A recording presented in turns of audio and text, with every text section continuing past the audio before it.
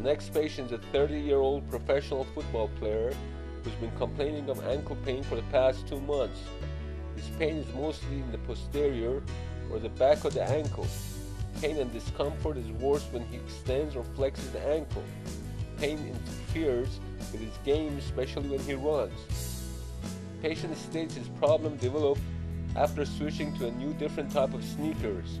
This was mandated by the club that he was recently traded to. His past medical history is unremarkable, and he takes Orthopedic as an anti-inflammatory to help him with his pain. On exam, his Achilles tendon is very tender. Even the slightest touch or palpation makes him uncomfortable. The diagnosis of Achilles tendonitis was confirmed by physical exam and use of an ultrasound.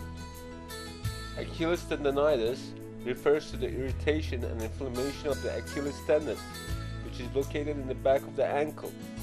Pain and swelling are typical symptoms, but over the long run, the tendon can weaken, and rupture of the tendon is a serious matter, since it may cause chronic pain and disability. Typically, patients experience most of the pain during running and jumping.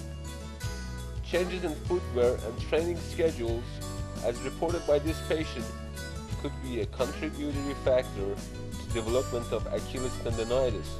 Treatment is RICE, which stands for rest, ice massage, compression, and elevation. Avoid injection of corticosteroids, which may be harmful in the case of Achilles tendonitis.